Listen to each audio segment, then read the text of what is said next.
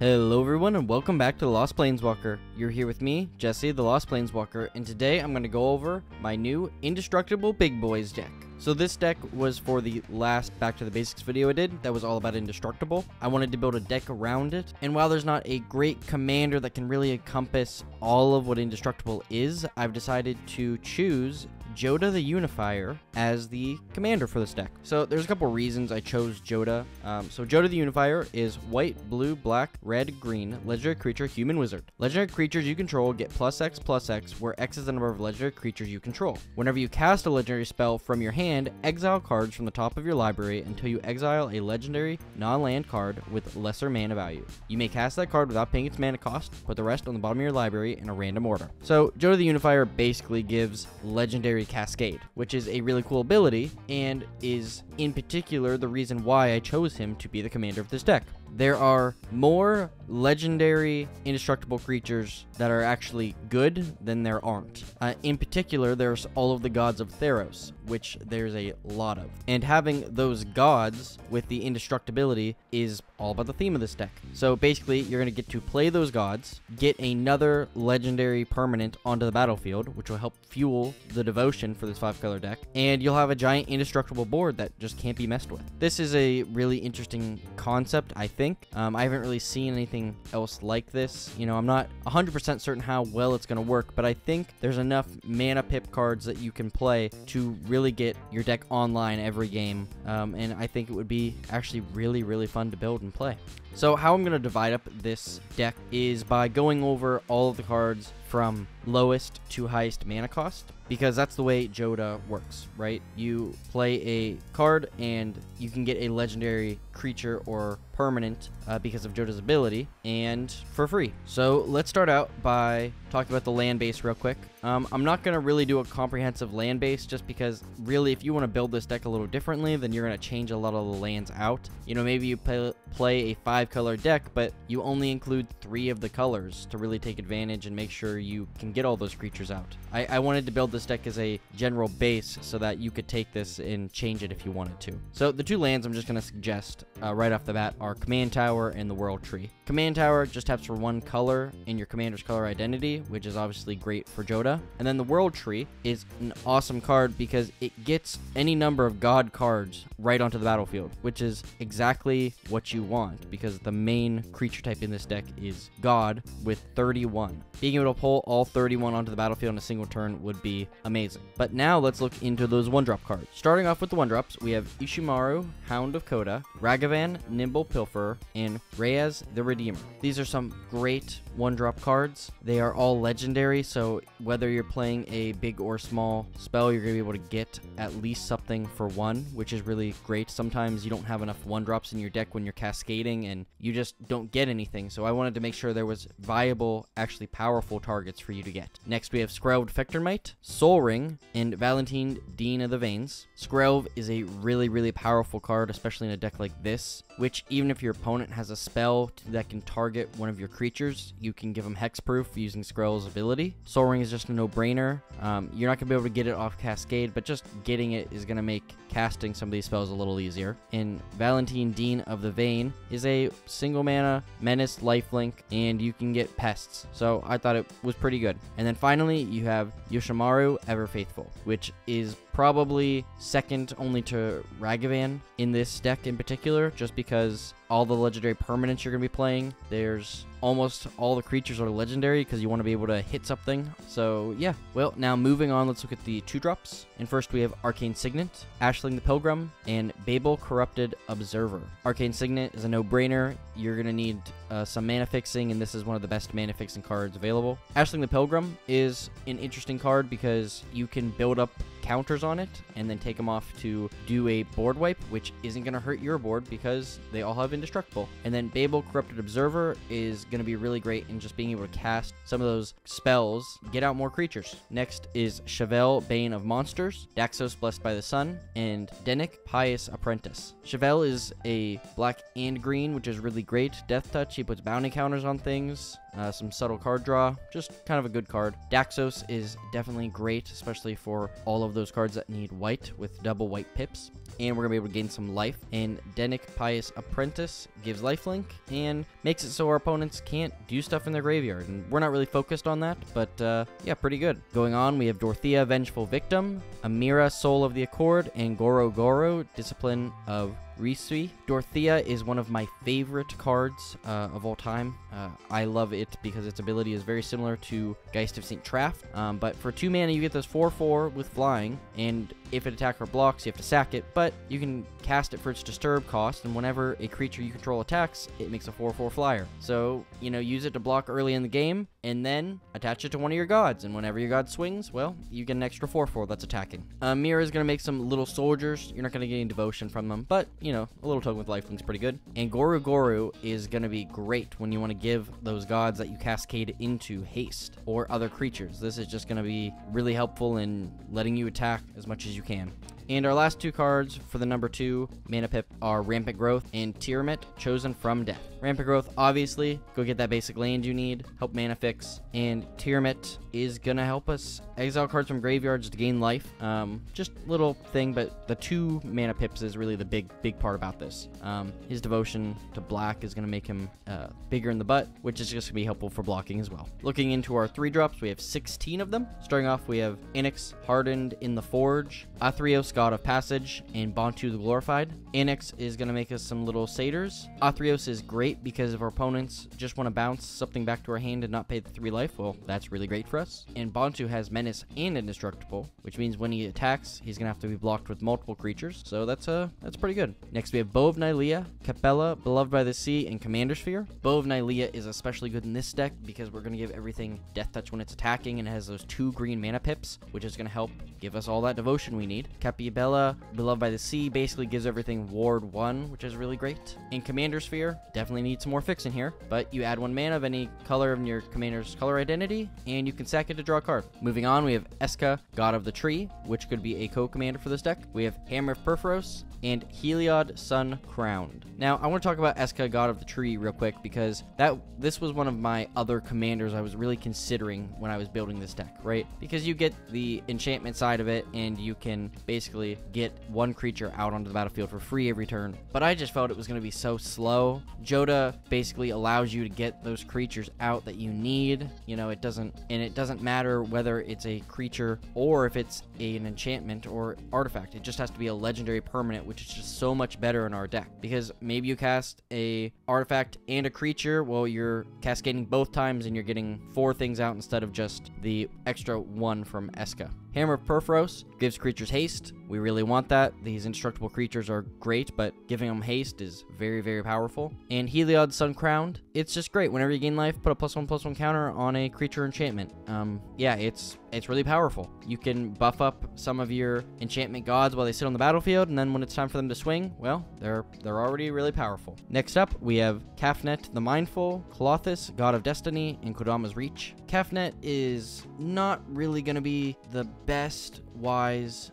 We want to use this ability to be able to draw a card, but you know, having 7 cards in hand might not always happen. This deck's not really built around that, but I did like that aided flying and Indestructible, you know, help for some blocking, so, you know, maybe you do keep your hand pretty full to be able to take advantage of him. Next, we have Colothus, God of Destiny. It's going to help us make some mana, deal some damage, you know, just kind of a good creature. And then Kodama's Reach. Obviously, we want to get those basics. They don't have to be the same basic, so that we can get 2 different ones that we need to help us out. Next up, we have Palkria, God of Affliction, Ronos the Indomitable, and Spear of Heliod. Palkria is going to help us make some snakes, basically with Death Touch, which is really powerful for blocking. If we don't have all the stuff that we need out onto the battlefield yet, we can just exile a creature card from a graveyard and get that snake to help just keep our opponents from swinging into us. Ronos the Indomitable is maybe one of the easiest Theros gods to be able to get to trigger, because you just need another creature with power 4 or greater, and his ability buffs creatures already, so even if you just have one of your 1-drops out, you might be able to buff it up to give it +2/+0 on trample, and then you can attack with him. And then Spear of Heliod just gives everything a +1/+1, which is really great. In addition, the ability of it is actually really powerful. Destroy target creature that was dealt damage to you this turn. This is going to be able to remove a permanent or keep an opponent from swinging in. And then lastly, at 3 mana, we have Thassa, God of the Sea. This is going to make a really cool creature because we can scry, but also target creature you control can't be blocked this turn for 1 and a blue, which is really cheap for a really strong effect. So that's going to be great. You know, most of these gods, they do have these other effects that we really want to take advantage of because they are very, very powerful. So I'm looking forward to taking advantage of those as well. Moving into the 4 mana slot, we have another 16 creatures. Starting off, we have Bident of Thassa, Aphera, God of Poilos, and Erebos, Bleak-Hearted. Bident of Thassa is going to help us draw cards, which is very powerful, and maybe get those land drops or hit those other creatures we need, and we can maybe multiple Cascade with Joda, which is really strong. Aphera, God of Poilos, is another card draw engine, one of my favorites actually, and in addition, it happens on your opponent's turn, meaning that when you pass the turn and you have 7 cards in hand, you can draw that 8th card and you don't have to discard it until your next turn if you don't play it. So that's really great. And Erebos, Bleak-Hearted can be used to draw some cards by paying life. You can sack another creature to give a target creature -2/-1, which maybe could kill an opponent's creature, or just make it weaker so that, you know, one of yours doesn't die. Moving on, we have Erebos, God of the Dead, Hazaret the Fervent, and Heliod, God of the Sun. This Erebos can also be used to draw cards by paying 2 life and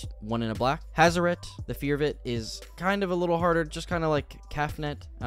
You want to have a certain number of cards in your hand. These two kind of fight each other, so it's not the best, but Indestructible and Haste could, you know, really matter at some point in the game, so I really like it. And Heliod, God of the Sun, gives everything Vigilance, which is incredibly strong. Especially with these giant gods, we want to swing, but we also want to use to defend, so being able to give them Vigilance is a super good ability. Next, we have Ironis, God of Victory, Leyline Immersion, and Mogus, God of Slaughter. Ironis, God of Victory is great. It's going to give all our creatures Menace, which is wonderful, especially with Indestructible. We could probably at least kill 1 or more creatures on our opponent's boards every turn if they decide to block. And it prevents all damage that would be dealt to attacking creatures you control, which isn't going to really affect most of our creatures, but those little guys, yeah, that'd be helpful to keep them around. Leyline Immersion is a new card from the Aftermath of Mother of Machines, and it's great because it gives a creature Ward 2 and taps to add 5 mana in any combination of colors. This is a really cool card because if you're able to play it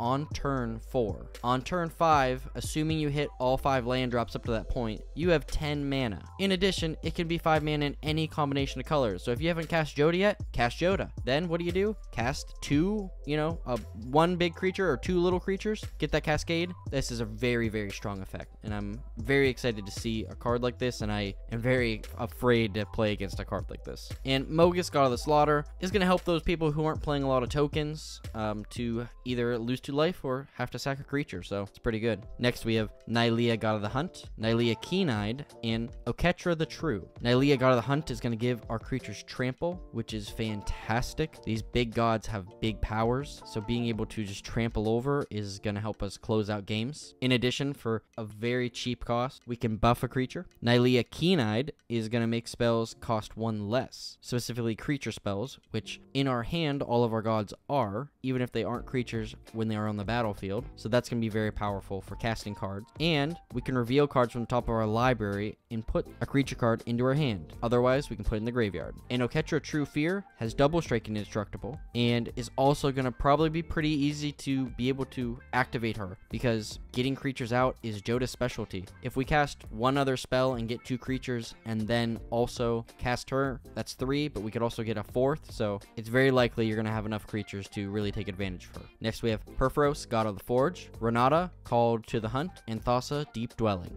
Perforos is very, very strong because whenever another creature enters, it's going to deal 2 damage to each opponent. So when it enters and then when Joda cascades, it's going to deal a bunch of damage. Renata, Called to the Hunt, buffs our creatures as they enter the battlefield, which is very, very powerful. And especially we get those 2 green pips for the devotion. And Thassa, Deep Dwelling, can tap a target creature And at the beginning of our end step, we exile a target creature and then return to the battlefield under our control, which is really great. Now, we don't have a lot of creatures that really take advantage of ETBs with this deck, but you had to include the other Thassa. She's a little stronger, and also for the same 5 devotion. And then lastly, we have Whip of Erebos, which gives all of our creatures lifelink. In addition, we get the 2 black pips, which is super great, but that lifelink is going to help us stay in the game, and if we have a giant board of indestructible gods, we can just swing out and gain, 20, 30, 40 life easily, and basically be able to outpace our opponents life-wise. Now moving on to 5 drops, there's only 10 of them. And, this is where we max out at. We have a couple 6 drops, but, we want to cast these 5 drops to hit those 4 drops, 3, 2, 1, whatever. But this is going to be very powerful gods. These are some of the bigger gods. Abilities are really great here. And starting out with a card that's not out yet, but is going to be very, very good for this deck, we have Onyxia, Hand of Erebos, which has Menace and gives other enchantment creatures Menace, which works specifically well in this deck because we have all of the legendary enchantment gods in this deck. But whenever she enters the battlefield or attacks, you can exile a target non-aura enchantment from your graveyard and create a token that is a copy of one of those cards, except it's a 3/3 black zombie creature token in addition to its other types. And why this is so powerful is if we're playing against a mill deck, or if by some way, our cards get removed from the board, we can bring them back with her. They might just be 3/3s, but we still get those really amazing abilities those gods are known for. So this is a great card. It's coming out in Commander Masters. It's actually the lead commander of a deck. This is in particular a deck I'm very interested in getting myself. The other ones look okay, but I'm a sucker for Abzan, and I'm very excited to see this. So looking at the other 5 drops, we have Kemetra, God of the Harvest, Keneros, God of Storms, and Crucifix, God of Horizons. Kemetra, God of the Harvest, basically lets us tutor for a forest or plains every time we cast a creature spell, which is going to be super great because it pairs perfectly with Joda's ability. Joda lets us cascade into that creature, but then we get to cast it, meaning we're going to be able to get 2 lands with Joda on the battlefield every time we cast a creature, which is going to help thin out our library, make sure we hit the cards that we want, and also draw into more of those cards. It's just a very, very powerful card later in the game. Keneros is going to help us deal a little bit of damage based on our card draw, and Crucifix, God of Horizons, is really neat because it gives us no max hand size, but in addition, all the unused mana that we have becomes colorless, meaning if we have a weird amount of mana where we can't really cast too many big things, or we don't have any small things to cast, we can just stockpile that mana and it doesn't go away, meaning that on our next turn that mana is still there. So we can use that to then cast some of more big spells using the leftover mana from the last turn, or just save up a bunch of mana to be able to cast a bunch of things all at once. Phoenix, God of Deception, Perforos, Bronze-Blooded, and the Scarab God are our next 3. Phoenix, God of Deception, is a huge mill commander. I actually have a mill deck that I'll link in the description below that I built with him, and it's really powerful because gods not only have big power, but they have big butts. So we're going to be able to take advantage of that, and maybe we can't kill our opponents by attacking, we can tap our creatures and mill them out. So, it's another way to possibly win. Perforos, Bronze-Blooded, gives all our creatures haste, which is super great. Like I said a couple of times, we want to give them haste. We want our creatures to be able to attack as soon as they enter the battlefield because they're big and indestructible, so I really love that. And then lastly, we have the Scarab God, which kind of meshes a little bit. I included all of the gods from Amonkhet because I really liked them. The other ones had indestructible and these ones don't, but they return back to your hand and we can use them to get good value. Like the Scarab God lets us get stuff back from our graveyard. And the last 3 cards in the 5-drop slot are the Scorpion God, Timeless Lotus, and Xenagos, God of Revels. The Scorpion God is going to help us deal with some creatures on our opponent's boards that are kind of pesky. It's going to cost a little bit of mana to do so, but we can draw some cards from it, so that's really great. Timeless Lotus is sort of a no-brainer. It's a little expensive at $20, but it taps for Wooburg, basically letting us cast Joda or any of the other creatures in our deck who require multiple different mana pips. And Xenagos the Reveler is a really strong card that is going to take one of our big gods, double its power, and then be able to just swing in for massive damage. So he's a great god to include. And lastly, we have 2 6-drops. We have Athreos, Shrouded Veil, and the Locust God. Athreos is going to help protect some of our creatures whenever they might be removed, and even if they're put into exile, we can return them, which is really great because there's some cards that your opponent's going to want to remove, but you're going to want to keep. And then lastly, the Locust God is going to have anytime you draw a card, create a 1/1 blue-red insect creature token with flying, and for 2 blue and a red, draw a card and discard a card. So we're going to be able to just make these little insects by just drawing cards like normal or pay into it, and we certainly do have some gods that really do care about card draw in this deck, so hopefully get into one of those and be able to just take advantage of it. But yeah, so that's my deck. This is something that I was thinking about for a while. Took me a minute to make this video. I really wanted to make sure I got enough creatures to really balance out all the different mana pips and help you hit that devotion every turn, because if you decide to build a deck similar to this, I don't want you to build it and then it's like, well, I got 3 gods out and they never worked, and that's kind of one of the reasons I went with Joda. He provides a devotion for every god, some gods multiple, and his ability in having enough small creatures, which is also important, is going to mean we hit those and be able to play all different kinds of cards and get that devotion we need to really swing in with all these different gods. The base is Theros, which has some restrictions, and that was one of the points I was making in my video. Is you look at all these really strong gods, they have great powers, they have indestructible, they have great abilities, but you have to hit that restriction. So having a good wealth of cards that you're able to hit, whether you're casting 3 and 4 drops or your high-end 5 and 6 drops, being able to hit those cards that have 1 or 2 mana pips on them is really powerful and makes this deck really strong. So yeah, thank you so much for watching. I hope you enjoyed. If you want to check out some of my other content, please visit my channel. I'm going to put all of the other decks that I made reference to in the description below if you want to check those out. That would really help me out. If you would consider subscribing, I try to do 1 deck tech a week. It's been a little hard recently, but I'm getting back into the flow of it, and I'm going to try to put out 1 a week from now on. And yeah, so thank you so much for watching. I hope you have a great day, and as always, I'll see you later, Planeswalkers.